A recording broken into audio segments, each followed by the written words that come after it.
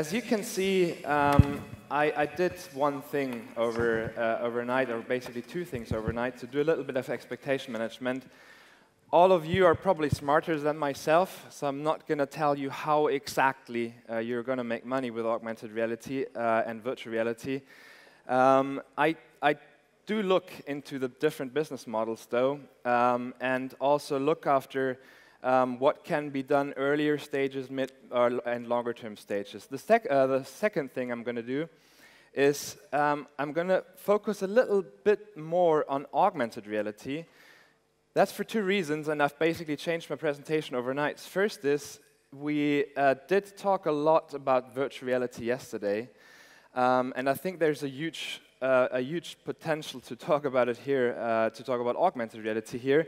And I'm going to focus on enterprise technologies and enterprise software a little bit, because we've had it in the talks this morning with Robert Scoble and Professor Steinecke. They've all been talking about killer applications for VR in games and education and everything, but I think there's a huge potential for the technologies to take off in the enterprise market. So that's the two things I'm going to focus on in my talk. Just a quick intro, my name is Wolfgang Stelzle. I'm the CEO of a company in Munich called FLEKT, and we're focusing on user-oriented software solutions. We had a lot of these hints this morning about the actual augmented reality market. It hits 1.1 billion investments. Startup Magic Leap closes almost $800 million last year. Apple acquires a company called Metaio, probably all of you know it. They did augmented reality software, augmented reality algorithms. Blipper, another augmented reality company, raised 54 million. Bosch became shareholder of ourselves. PTC bought a platform called Vuforia, which does augmented reality tracking as well. The augmented reality and virtual reality market is something we've talked a lot in the conference already. And last week, Tim Cook says, augmented reality will be bigger than virtual reality, and probably all of us know that this is going to be the case in the future. So just to give you a quick overview of what's actually happening in the augmented reality investment market, you can see it on this slide. The investments are significantly going up, and a couple of the highlights in Q2 2016 was Meta, Lumus, a lot of things around augmented reality glasses, actually also virtual reality glasses, of course. I want to show that slide because I'm German and we're a German-based company. I'm a little bit scared of the fact that most of the money is invested in the US American market and in the Asian markets. I wish, because augmented reality is kind of, or Germany is a country where augmented reality has been a pretty strong technology in the past 10 and 20 years with Fraunhofer, with Technical University Munich, with Metaio, all these companies, and I wish that Germany doesn't lose that and invests a little bit more money into the technologies, because we all know they have huge potential. So I'm asking myself the question, why the hell are investors putting so much money into that? And many of you know that video. Can we get sound, please? And I still show it because I just love it.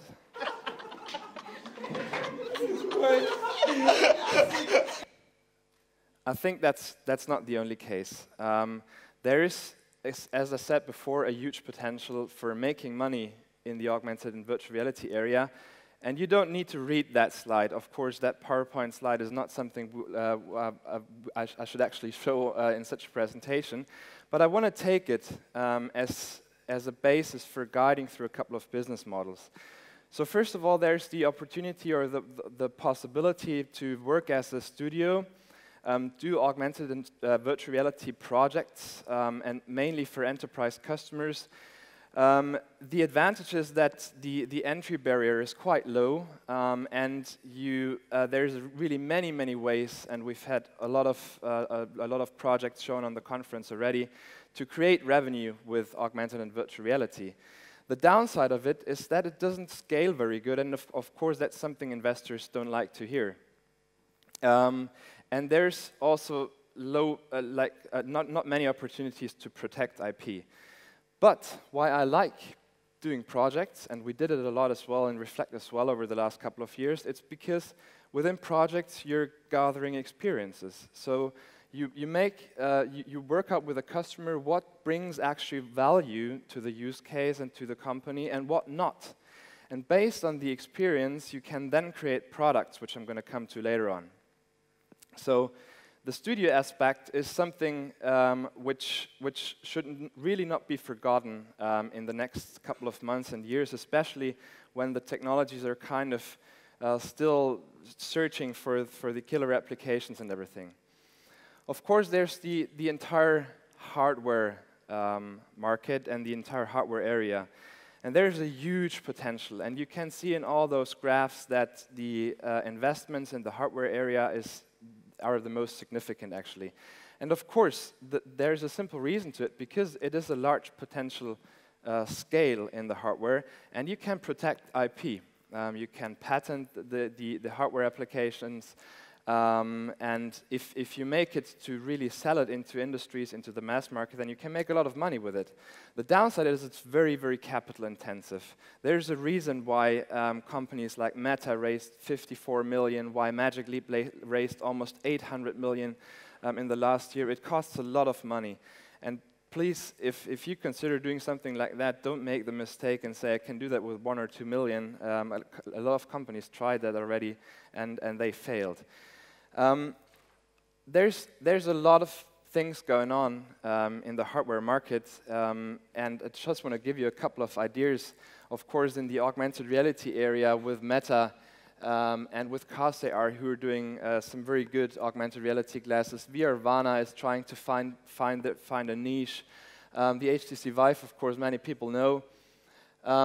That's the entire VR range, not the entire VR range, but probably the most important, at least for this year, ending up with a PlayStation VR. And of course, everyone's kind of looking to the, let's say, mixed reality device for Microsoft. There's also another part of the hardware business, not only the augmented reality glasses. It's input devices, it's gesture devices which we need in the future. It's devices where we capture data with. And a couple of examples are shown on that slide, like the virtual reality rigs, which are necessary to capture virtual reality content. The gesture controls in virtual reality so that you're actually able to walk around and to interact with the virtual scene. Then Robert Scoble showed this morning as well what's happening also with the Microsoft HoloLens on the left-hand side. That's the Matterport device, which actually scans the room in 3D very, very quickly and in a quality which is really acceptable already. So you can create your own room, you can create your fabric hall, show it to people, show it to customers. Same goes for Microsoft Kinect. Everyone who's tried Microsoft HoloLens already, and whoever didn't do that should really try it. I think we have one here on the conference. Microsoft with the HoloLens is very advanced in the tracking technology.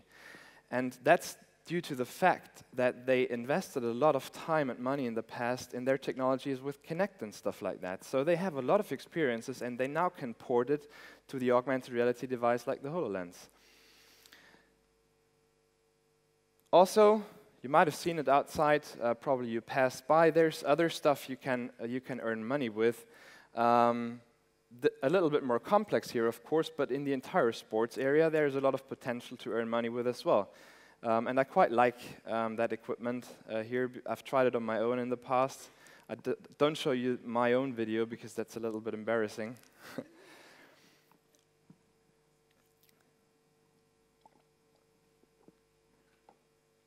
But there's quite cool stuff coming up. And the reason why investors are investing so much money into that market is very simple, and I just make one example out of it. Last week, there has been a press release from ThyssenKrupp, and ThyssenKrupp actually wants to buy 24,000 HoloLenses from Microsoft. Now, a HoloLens costs roughly $3,000 at the moment. Let's assume it's dropping down to whatever, I don't know, $1,000 in the future. Then it's a very simple calculation. So if one single customer on the planet, ThyssenKrupp, buys 24,000 HoloLenses for equipping their technicians, then the revenue from Microsoft is $24 million. So there is a very, very huge potential for the hardware to make money with. And as Mark Zuckerberg said, and I think we had it this morning as well, and I want to read that, is over the next 10 years, the form factor's just going to keep getting smaller and smaller, and eventually we're going to have what looks like normal-looking glasses that can do both virtual and augmented reality.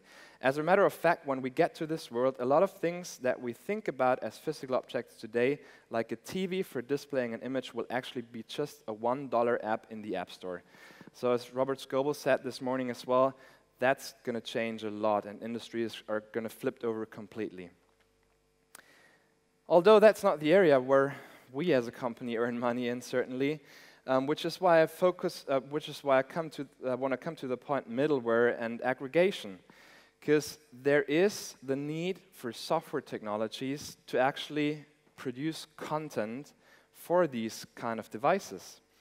And a lot of enterprise customers out there, the automotive industry, the machinery industry, the energy sector, they have like huge amount of data. They have data from machines, they have CAD data, they have data from technical documentation, and there must be some middleware to actually pull that data together to make it kind of publishable, let's say like that, or to make it available on the glasses, on the devices in the future. That is a very scalable market, or a very scalable business model, which is why it's attractive, and there is the potential to save some IP at least. The cons is there is a lot of research and development risk, and it's difficult to predict the needs of the content creators. Why I come back to the first point, studio. For us, it was important in the past to do these projects with enterprise customers to actually figure out what the customers need. And just a very simple product which came out of that is actually a platform which we are, or which we've implemented for putting 360 degrees videos and photos together. We talked to a lot of customers, Porsche, E.ON, Süddeutsche Zeitung, who's going to be presenting in a panel today, and they all, not all, but some of them said, I don't want to publish my content on Facebook and on YouTube. I don't want to get them all the revenue. I want to make my own thing. I want to have my own branded application. I want to control the content. I want to control the revenue. And then they said, I want to have interactivity. I don't want to have the single the storylines, which I can currently do on YouTube and Facebook at least. And that's why we said we need a platform which can actually do that, make content interactive.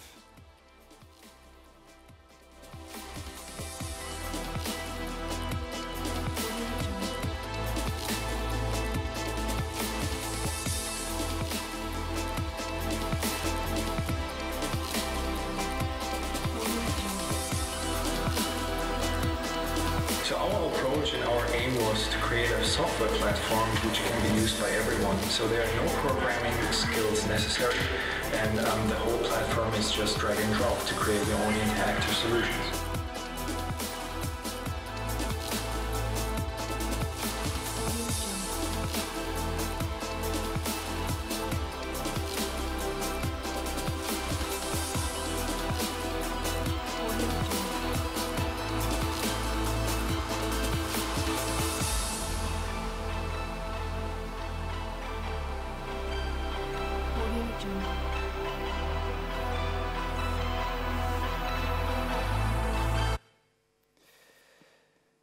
I want to look at this graph. I think it has been shown on the conference once at least. It's a forecast from DigiCapital as well.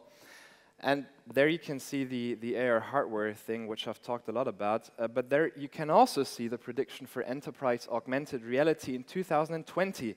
And if you take the entire circle with $90 billion and you kind of estimate what the enterprise augmented reality piece in it is, then you come to around $6 billion. My assumption is that's way too conservative in 2020. And I tell you why. We do work a lot in the automotive industry. Our partner is Bosch, and there's the automotive after-sales market. Just the automotive after-sales market, that's just one single industry between hundreds and thousands. And the automotive after-sales market is a market in a size, I don't have a laser pointer unfortunately, I think, with $800 billion in 2015.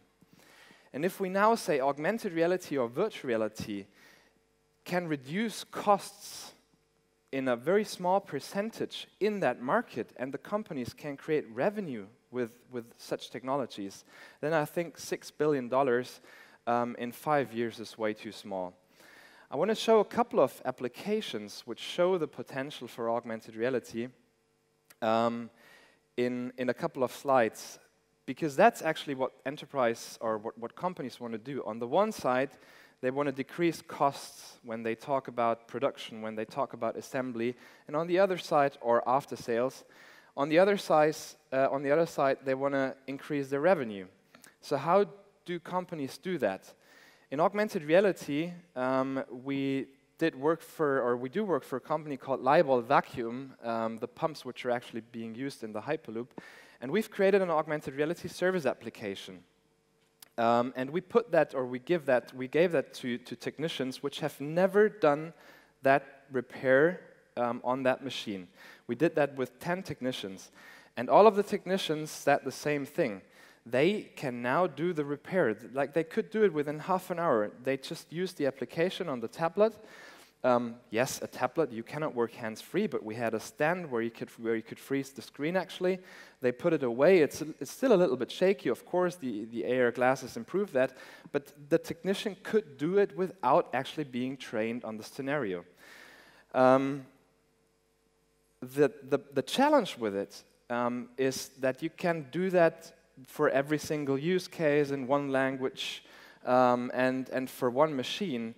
The challenge is now really, besides all the hardware, to make it scalable. To make it scalable to produce content which the technicians can actually use. And that's where I come back to the middleware section. So there needs to be platforms for industry customers which can actually aggregate or put all the content together and make it usable. And everyone who's done augmented reality projects in the industry already knows that there's a big challenge with CAD data, because it's very complex, and we still have the tablets, the phones, they have limited performance, so we need to think about a way how we can actually reduce that. So there's big challenges on the software side. Bosch has actually done a survey with technicians, and over 50 participants have been asked about a couple of factors in AR systems for training and also for the after sales, so for service and repair. And the outcome of the survey was that all of them, or the average, said there's an increase of 55% in terms of traditional, or in terms of quality and time, compared to traditional methods of working. Of course, because we don't have like big industry rollouts already, we need to prove that this is really the case, the 52% or 40% or whatever. But even if it's like just 10% increase in efficiency in the after-sales market, compared to the actual work which is being done there and the costs which are wasted, it's huge. There's one technician who actually wrote that on the forum. It says, I'm not sure if you can read it, wiring harness and connector locations are very difficult to find without the use of a manual. This system would save hours of lost time. So everyone who is in the automotive industry knows that it's getting more and more complex. The cars are connected, there's cables, there's connectors, and sometimes it's as easy as a connector is just not being connected. That's why the car fails in production and also afterwards. So searching for such issues, augmented reality can help a lot. All the machine manuals in the future could be really improved, searching for components. Also, Robert Scoble talked about IoT a little bit, like consuming the live data from the machines and making them visible where they are actually needed. That's something augmented reality can do.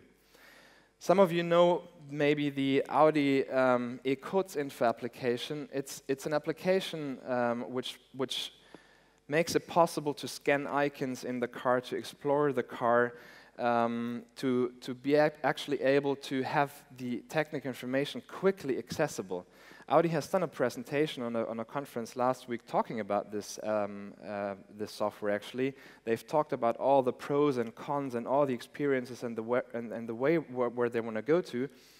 And there's things to improve, of course, but that's the way to go in the future, that we really make the information visible surrounding us. A huge potential, most of you have probably seen that, in the area of teleservices. Currently, if a machine error happens somewhere in China, normally you take the phone, you call some expert, and you try to explain what's happening. And the expert doesn't really understand, so what happens, the expert actually jumps into the plane and flies to the machine. The machine is standing still for a couple of days. The problem cannot be solved. So there's a huge potential for the entire area of teleservices, also being used in smart glasses a lot.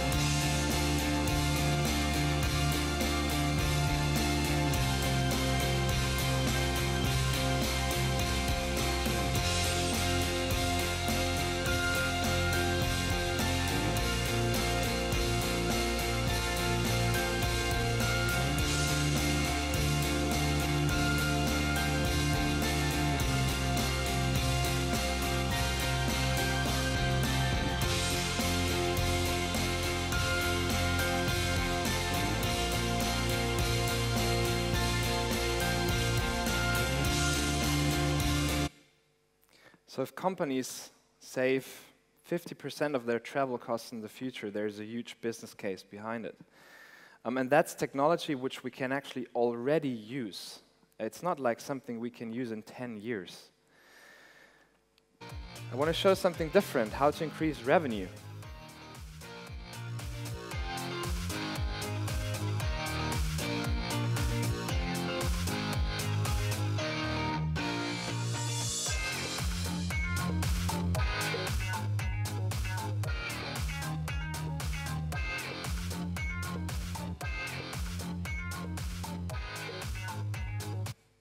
You don't necessarily use or need to use augmented reality glasses for stuff like that, because it's a once in a moment situation. You need it for 2 minutes, for 3 minutes, for 5 minutes to convince a customer about an accessory. You don't need to wear it for 8 hours. That's stuff you can do already today to upsell accessories in the automotive industry. Who of you have seen Markus Kühne yesterday from Audi? A couple of. That's why I want to show another video, what Audi does compared to BMW.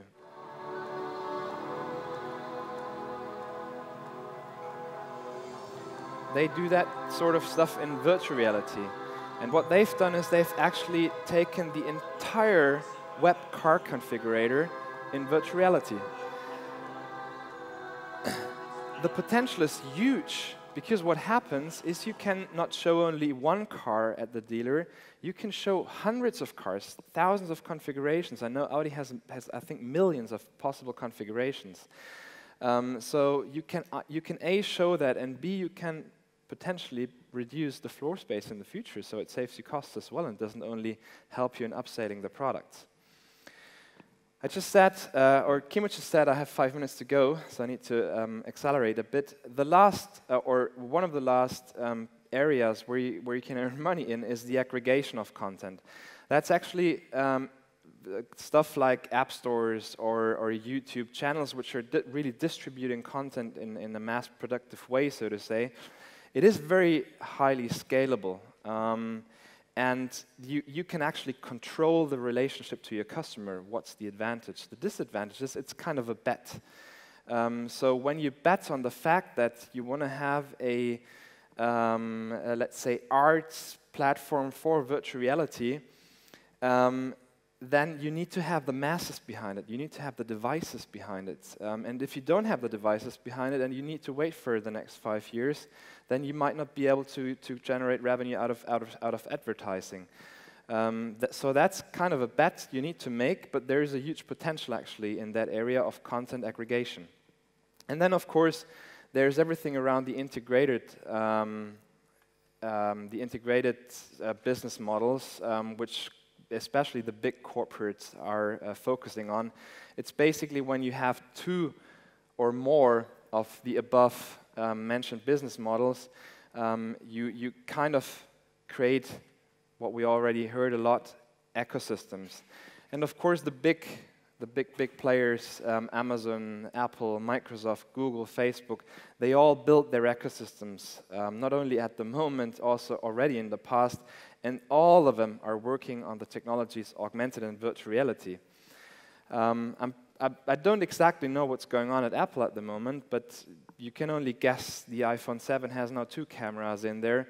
Tim Cook said that augmented reality has a bigger potential than virtual reality, so you can only guess that that Apple is launching something in augmented reality which is going to be quite big. So look forward what the ecosystems are going to do in the future, and there's certainly more to come.